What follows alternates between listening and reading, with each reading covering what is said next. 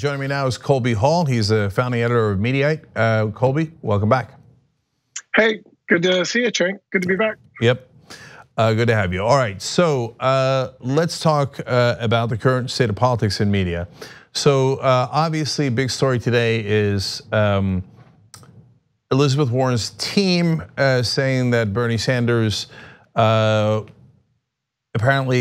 in their telling of the story, said that a woman couldn't win in a private meeting with Warren and Sanders. Now, Warren did back that up, saying yes, that's what happened. Obviously, some folks are finding that a little hard to believe, given the current political climate. That not only that Bernie Sanders would say that, given his record, and given the fact that he had just lost to a woman and a woman had just won the popular vote, but also because you would have to be politically moronic to say that to someone who is likely to be your opponent soon. Anyways, but what I wanted to ask you about is the media coverage, because if you cover that story just by itself without giving the context of Bernie Sanders' voting record and his history of talking about women's rights and fighting for women's rights, it might give a misleading picture of who Bernie Sanders is. If you've never heard of him, or if you haven't heard of his record in the past. I never heard of him, it seems less likely in this case. But if you don't know his voting record, don't know where he stands on the issues, you might think, oh, it's a 50-50 proposition of whether he's sexist. That's my take on it. Curious what your take on it is. Well, I think we have to separate between media and journalism. And sadly, journalism doesn't really exist in the way that it used to. It's primarily media. So when you I think, rightfully criticize those who are sort of being unfair or only giving like sort of top line stories of what they've seen, they're not really journalists, they're aggregators, right? And I launched Mediaite. We mostly sort of answer the question, what have you missed? So like we do some journalism, we do a lot of original reporting, but we also aggregate a lot of stories. So when you hear, for example, Meghan McCain on The View talking smack about Bernie Sanders and defending Elizabeth Warren, who's been on The View a bunch of times, or even anyone, MJ Lee at CNN who broke this story, they're not necessarily doing the thing that they're supposed to be doing. They're not holding themselves to the accepted journalistic standards that are kind of this whole sort of story. He said, she said, is kind of absurd, and I think the backlash towards Elizabeth Warren has now been sort of greater than what I think most people have foolishly claimed to be. I mean, even Morning Joe, Joe Scarborough said, like, this is, he was incredulous. There's no way that Bernie Sanders, an elected senator who, is a very savvy guy, would say something, so stupid. I do think also that Elizabeth Warren, to her defense, she's one of a handful of female senators. So her truth may be that, yeah, she's heard a lot of stuff and she heard it in a way that wasn't, there could be reasonable space between what Bernie intended to say and what she heard. But I really think that it all comes down to, we're 3 weeks away from the caucus. Bernie's up in the polls, and Elizabeth Warren really wants his voters. And so, it's politics. Desperate times call for desperate measures. So I think this is politics. And even though we don't want our favorite politicians, those who we believe with, to play politics, everyone plays politics. And we'll see how it fleshes out at the end. Yeah, I do want to agree with one thing you said there. That I really think that there could be a misunderstanding, and I'm not saying that to be Pollyannish. Having run a company, I know that there are misunderstandings all the time, and if you don't get people together in a room, they mushroom out of control.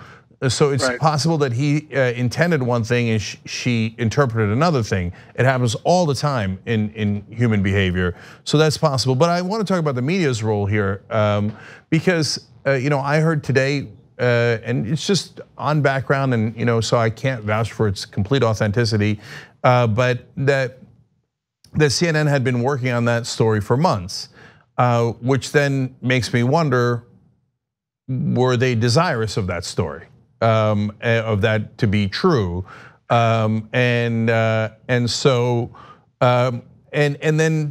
that leads to the question, Colby, of the media's role overall. Because I'll tell you right now, I said on air that they would call Bernie Sanders sexist and every other name in the book if he were to take the lead in the polls. Here we are, 3 weeks out, he's taking the lead in the polls. Exactly as predicted, the media has done what I said they would do, not afterwards, but I said it ahead of time. In fact, a year ago, I said they'd get so crazed that they would call him an anti-Semite, and they've also called him an anti-Semite, even though he's Jewish. So did I get lucky, or is there a pattern here in the media? You got lucky. You're not that smart. So, jokes aside, I think that's fairly astute analysis. I think that that's a fairly easy thing to predict. That the wind always blows harder at the top of the totem pole. So if Bernie's at lead of the polls, I mean, he's going to get the most critique. Of course, there are sort of institutional biases. I think a good friend of mine pointed out how sort of Pete Buttigieg is sort of the establishment support of corporate media, and Bernie is kind of the classic sort of internet supported, kind of organic, disintermediated support. That said, I think, I've written about this extensively in a bunch of columns, that the biggest bias that the media has generally is that of conflict, right? So it's not necessarily an ideological bias. It's one that is, where's the bleeding that will lead, so to speak? Where can we find the fight? And this sort of fell in their lap. And as I said, Bernie and Elizabeth Warren both are fighting. Bernie's got 20% of Iowa poll, most recent Des Moines Register poll. Elizabeth Warren, I think, is at 18%. They're cannibalizing each other, and if one of them were to get the other, that would be stunning. That would be 38% of the vote, basically.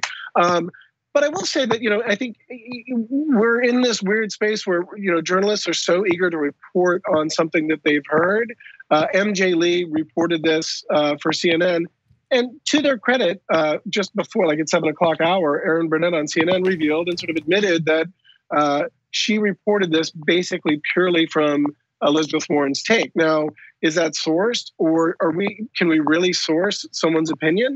No. But they sort of admitted that they just sort of like went with Elizabeth Warren's kind of like, I wouldn't say propaganda, but her feelings.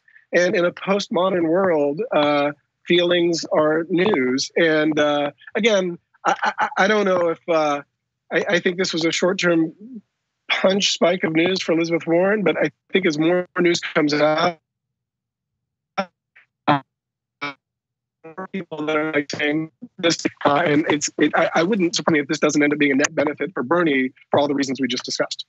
Yeah, and look, to be fair to Elizabeth Warren, I think it's probably more than just her feelings. She thought she heard Bernie Sanders say that, and so that's. I think it was the Washington Post. The Washington Post said, I think it was the Washington Post that reported that, according to two sources that were apparently aware of that, what it was that he said is that he thought that Trump would play dirty against a female candidate, which he certainly did. And that was likely interpreted as, a woman couldn't win. Again, at this point, we're splitting hairs between two, sort of admirable sort of civil servants whose hearts are in the right place. Like, this is not, this is where we sort of like, people sort of eat their own, right? But the media coverage isn't necessarily, they're not going in depth about this. They're just doing surface level, he said, she said, which has sort of led us to the milieu that we're in politically. Yeah, I actually want to ask you about that. We're not really looking at issues. Sure. Yeah, I actually want to ask you about that. I think the right way to report, especially if you're one of the bigger organizations, would be to give the voting record of Bernie Sanders and the voting record of Elizabeth Warren on women's rights and what they have said and what they have fought for throughout their history. That would be great context for this story. But we almost never get that, and it's deeply frustrating. But I want to pick up on something you said a little bit ago, because I think it's really interesting. In a sense, this campaign is also a contest between the internet and mainstream media. If Bernie Sanders wins, it appears that the internet is stronger than mainstream media. Right. Whereas if the mainstream media continues to attack him, which they've done as long as he's ever been on the national stage, and takes him down and puts up someone like Buttigieg, which they've had, honestly, in my opinion, a love affair with, and have not been very critical of, then the corporate media wins. What's your take on that battle? Well, I think you summed up what I said so brilliantly. But Buttigieg has been sort of the new fresh face, a new story. he will get to a point where if in fact he gets, sort of brought up to like the highest level, he'll eventually be brought down. Like he's in that sort of like, the hero narrative arc that is, still on the upgrade. And I think Bernie suffers a little bit with the media relationship in that, and this is unfair to him, but the story isn't necessarily new. Like he did get decent coverage in 2016, probably because everyone sort of took him for granted, and then later realized like, oh my God, he's got sort of grassroots support that we've never really seen before. But now in 2020, we've already told that story. And, the news editors, people that run newsrooms, all are wildly distractible, right? Everyone suffers from ADHD. And so Bernie's not necessarily a news story, which isn't serving him, nor is it serving their audience well. And, I do think that corporate media, like people are lazy. They look for the things that sort of will keep status quo and keep, I've said this a million times privately, but cable news is funded entirely by, not entirely, but a great portion of advertisements on cable news are by big pharma. You see so many sort of pharmaceutical ads that all come from the current state of healthcare, right? So why would anyone in the cable news business who's making a ton of money off that want to support or elect an individual that would jeopardize this sort of, goose that laid the golden egg that is big pharma? So, there are some inherent sort of biases. It's just self-preservation to do that. And, the whole digital revolution, democratization of media that is the internet right now, I think we're still in like the second or third inning of this. I don't think, I think the cataclysmic sort of epochal change is still super duper early. And how, inevitably, it will be the internet candidates that will sort of run roughshod over the corporate candidates. Is that 2020? Is it 2024? More likely. I think that's the inevitability of all this. And as you see, the success of Young Turks is an example where more and more people are cord cutting. They're getting their news and their information from sites like yourself or conservative sites that compete, say the Daily Wire, and are not tuning into Fox News, CNN, MSNBC. And as long as there's a responsibility of the coverage and there's a sort of a commitment to smarts and in good information, as relative as that could be, I think we'll be better off. I'm not sure everyone is. I think that there are people that are doing sort of misinformation by design, willful misinformation, especially with corporate media. But if it came down to Mayor Pete versus Bernie, I think that even the corporate media would sort of eventually go all in with a more established candidate, which in this case would be Bernie. So it'll be interesting. I don't think we'll get to that. I think it's really just sort of a Joe Biden versus Bernie thing at this point. But, we'll see. The caucus is in 3 weeks and there's a lot of green. There's a lot left to play. Yeah, so I agreed with 90% of what you said until you said they'd go in for Bernie. That seems unbelievable. And I don't remember Bernie getting the hero arc back in 2015, 2016 as he closed a 60-point lead. It was a mini hero arc. To be really fair. mini, microscopic. There you go. All right, Colby Hall from Mediaite. Thank you for joining us. Really appreciate it. Cenk, it's always great to be here. Thanks for having me. The TYT Plus app is now available on iOS and Android. Download to get more TYT content at tyt.com/app.